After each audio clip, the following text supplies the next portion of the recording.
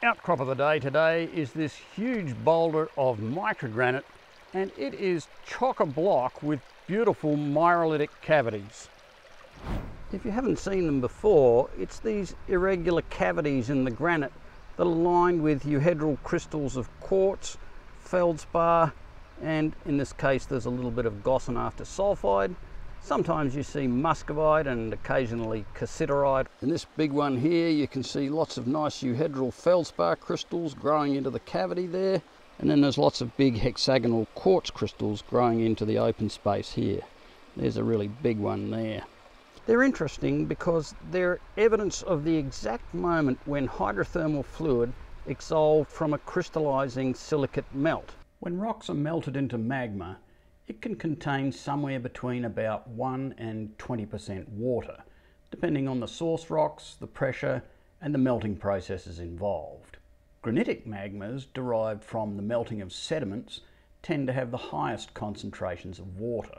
A silicate melt is basically a soup of randomly arranged ions and molecules, but as it cools, the atoms arrange themselves into very neatly ordered structures that form mineral crystals. Most of those crystal structures have very little room for water molecules, so as the crystals grow, the water molecules are excluded into the remaining silicate melt, and their concentration increases.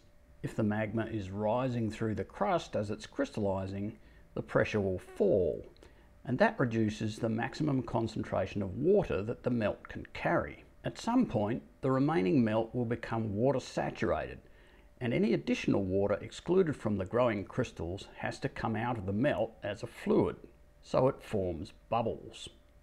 Like most combinations of solids, liquids and gases, the bubbles tend to rise and the solid crystals tend to sink. So it's no surprise to find that miarolitic cavities are most common near the tops of granitic intrusions. The bubbles grow and get pushed out of shape by the growing crystals and the movement of the magma. Some of the ions from the surrounding melt dissolve into the fluid bubbles, particularly elements that can't fit into the structures of the growing crystals. So the fluid becomes enriched in things like chlorine, fluorine, sulfur, and some metal elements. The last remaining melt surrounding the bubbles commonly develops graphic intergrowths of quartz and feldspar that characterize crystallization of fluid-saturated melts. When the remaining melt is fully crystallized and the resulting rock begins to cool, elements dissolved in the fluid bubbles begin to precipitate out as new minerals on the walls of the bubbles. Because they're growing into cavities filled with fluid, the minerals form perfect euhedral crystal shapes. Feldspar and quartz are usually the first to grow, and they're followed by minerals that use up the more exotic elements in the fluid. So it's common to see minerals like fluorite and the sulfides that are indicated by the gossan in some of these cavities. So miarolitic cavities are really ancient time capsules that preserve a remarkable record of the fluids and elements that were once dissolved in magmas many kilometres below the surface of the Earth. They're important from the perspective of mineral explorers because the mechanism of formation explains why magmatic fluids can contain high concentrations of the metals we look for. And if those fluids manage to escape into veins, breccia pipes or skarns, they can make ore bodies. Each one of these cavities is essentially an irregular vein. Euhedral crystals growing into the cavity tell you that there was open space at the time that the crystals were growing.